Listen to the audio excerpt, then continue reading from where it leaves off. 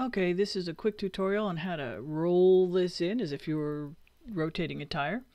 We're going to make this a twofer, so I'm going to do a little masking while I'm at it. So I want to roll this in. The first thing I want to do is get rid of this centerpiece. So I'm going to grab, I've got to have my layer selected, so I'm going to create a mask, layer selected, grab the ellipse tool, and I'm just going to drag out an ellipse. It's like, oh shit, I can't see anything. Well, that's right, because this is on add. We're going to put it on subtract. There you go. Now we can see what's going on. Well, first thing, it's not in the right position, so let's move that. What we can do is we select our mask, and we can use the arrow keys on our keyboard to kind of center it up. There we go, centered up.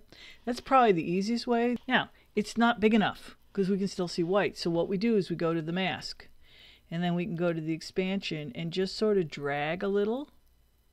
There you go, it's about right. If you want to move it up or down, left or right, use your keys. Make sure your mask is selected in order to do it. There you go, I'm moving it all over the place. That looks pretty good. Okay, there we go. So we've got it masked out. All right, next thing we need to do is grab the whole thing, and we're going to drag it off stage. We're just going to drag it off stage. All right, we want to set a position keyframe, so we're going to come over here under transform, click the transition. We're going to make this come in pretty fast, and then we're just going to drag it, click. Make sure you got the whole thing, click, hold the shift key so it goes in a straight line. There we go. And so when we play, we preview, it just comes in. Not too exciting. Now let's make it rotate.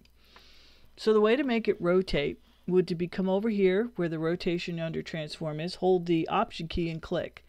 Note that this turns red. Grab the little Pickwick doodad and drag it on the word position. And now when we play it, we'll come over here and we'll play it.